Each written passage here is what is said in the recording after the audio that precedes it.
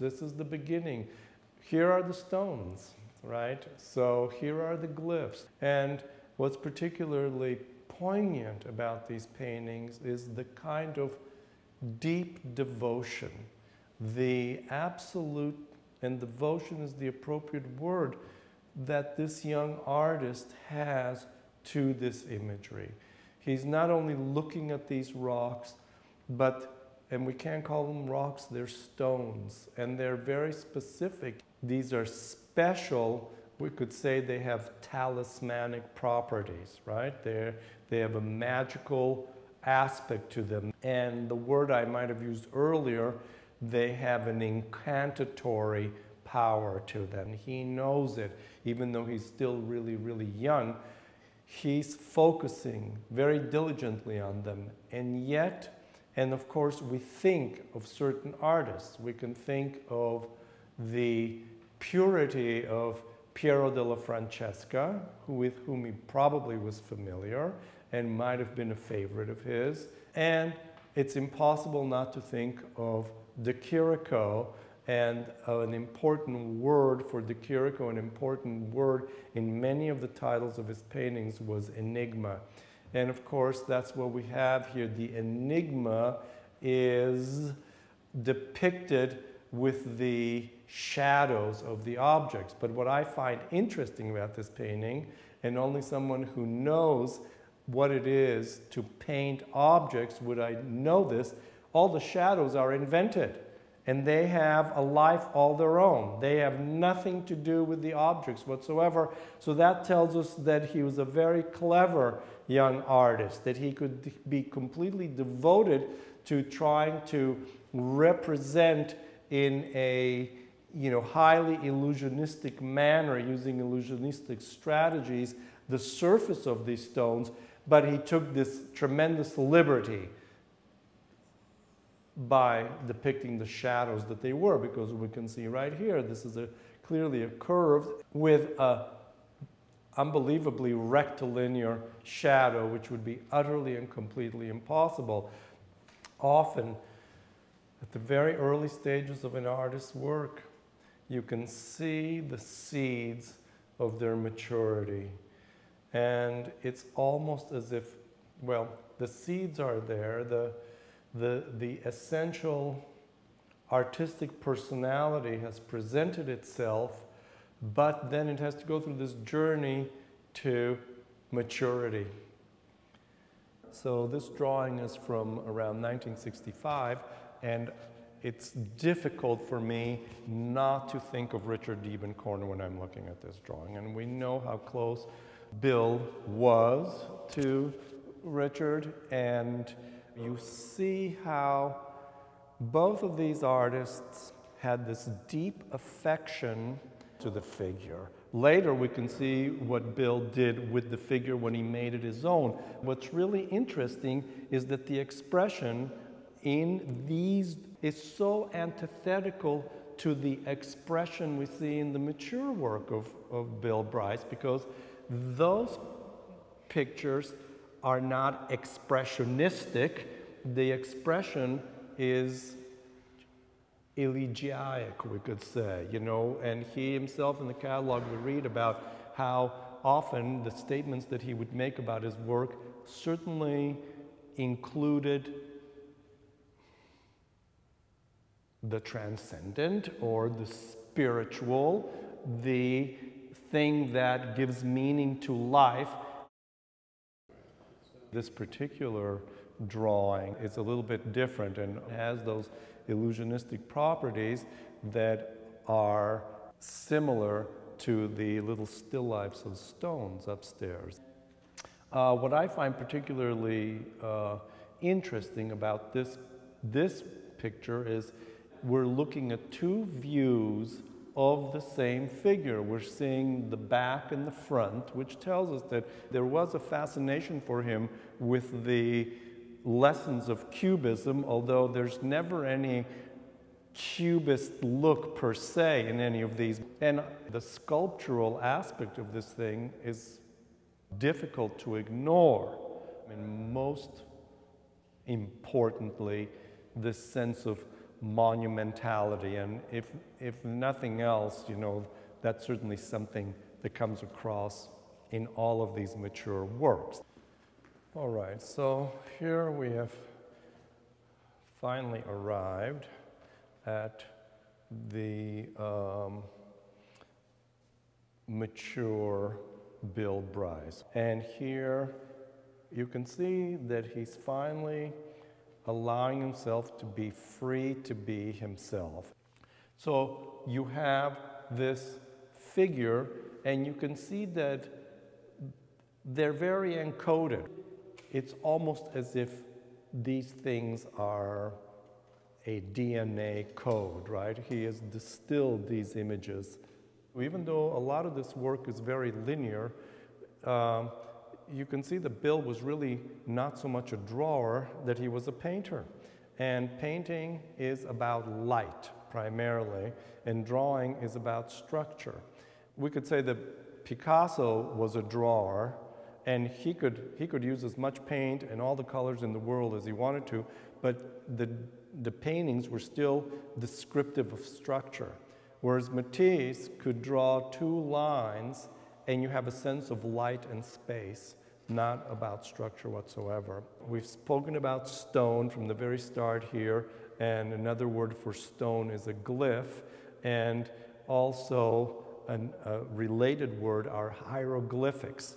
And we can see that there seem to be two texts. You know, there's the general overall message of the image of this monumental figure, which is always female, and it's difficult not to think of the Venus of Willendorf, the generative, the creative, etc. Then there is a subtext to these which we can see in these hieroglyphics, right? There's enough of this imagery that keeps getting repeated that we know probably had some private symbolic meaning. We can see that in this case, he has turned the entire figure into a hieroglyph. Here, he's used the charcoal not so much for shading, but to give us a particular atmosphere. The emphasis on the figure is white lines, the highlighting, and turned the entire figure into a hieroglyph itself, rather than being a primary image that has accompanying language. And those hieroglyphs, as we know in archaic art, in the Sumerian reliefs and in Egyptian art, etc., are always a text that is telling us something about this figure, contextualizing it. And since we're in the world of abstraction, and we're also in the world of private, symbols, it stands to reason that these would be really enigmatic, but the word I'm looking for is really hermetic writing, right? And even though to most of us who are uninitiated with Egyptian or other earlier scripts, they seem mysterious to us because we can't read them, and certainly why would we expect to read this script too? Very well, and so finally I'd like to turn over here, if you don't mind. And finally we come to this drawing here, which is, again, a superlative example of that distillation. And what he's done over and over again here, you can see, this is really, I think, very telling, and it's really speaks to Bill's real understanding of this image. When we started out with that more illusionistic, seemingly carved image in the other part of the exhibition, we saw this sort of buttocks component, but it was attached. We could see it being attached to a piece of stone that curved around. But here, what I find interesting is that this is at the same time, and this is where he really understood what the Cubists were doing and was able, to adopt it and make it his own in a very personal and I think, I don't want to trivialize this, but I do think endearing way. And what I'm talking about is that, and certainly inventive. If we just isolate this image by itself, clearly we're looking at a buttocks from the top down, and we could imagine it as being part of that back there.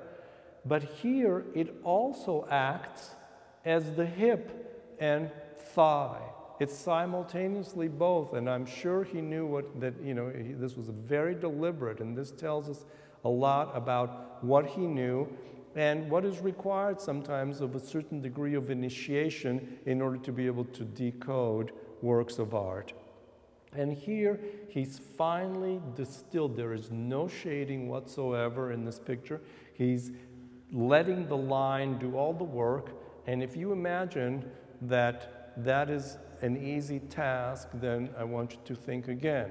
This is an example of mastery. The rhythms of all of these lines, their relationship to each other, and the shapes that they describe, along with the complexity, we can almost sense that the hieroglyphs that we were talking about a minute ago have now been converted into these roses. And of course, the rose is always a symbol of not only femininity, but often a symbol of wisdom or enlightenment. And we can imagine that by this point in an artist's life, I'm not suggesting in any way that Bill had some epiphany and he was enlightened, but I am suggesting that there comes a time in a person's life when they cross a certain threshold of maturity. And that, I think, is what we are seeing in this picture. He has found himself and he's completely comfortable. There's no anxiety about being validated by an outside source about what he wants to say and who he thinks he is and what is valid. And of course, all of this work is deeply personal. We turn to this last painting in our discussion. Clearly, we can revisit a lot of the vocabulary that we've been using up until now. Monumental.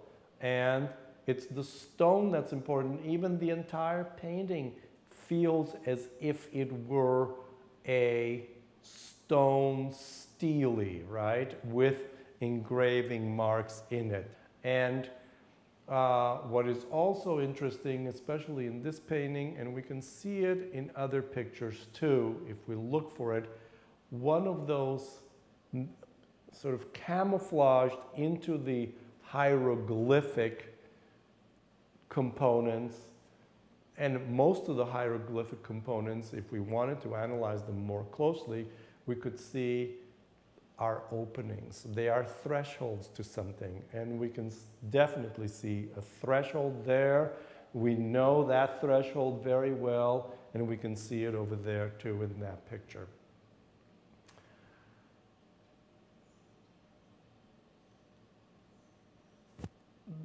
What I want to say about this painting also is that it could easily be misunderstood to the uninitiated. We also see technical mastery in this line. This line, in order to make this painting work, it just seems, really quite spontaneous and simple, and I don't mean simplistic that way, but relatively simple in that there aren't too many components. We have a background gray, and then we have the gray lines drawn in.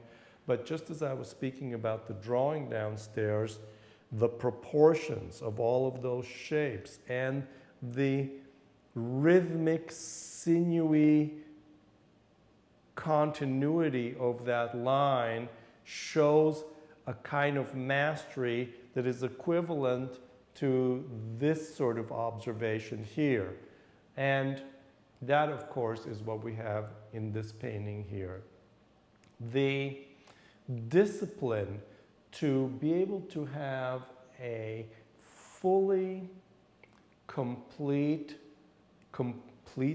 engaging painting with such few components says a lot. It speaks of mastery. This is the young, the beginning of his understanding that that mastery is available if you really devote yourself to it. And this, of course, is the kind of mastery that is difficult for people who are uninitiated to appreciate. The way this line, not only the rhythms, but the way the brush starts and stops is very, very important, because if these paintings had been done with that kind of continuous line that we see in the drawings, they would fall apart completely. This painting would not hold up. This kind of jitteriness and the way the brush is fully loaded right there and the paint is dissipating from it at the bottom is an essential aspect of what holds this painting together, the tension that allows this image to hold the painting. So we can see that in the end, I'm sure Bill knew that his life's work was meaningful, that he set out to be an artist, that there was this treacherous adventure then in finding oneself, and that he did in the end find himself. And I don't think there's any equivocation about that. I don't think anybody speaking or looking at the work would ever question the fact that we have a sense of grandeur and resolution here that is worthy of celebrating. And I'm really delighted to have had an opportunity to speak about these pictures. Thank you.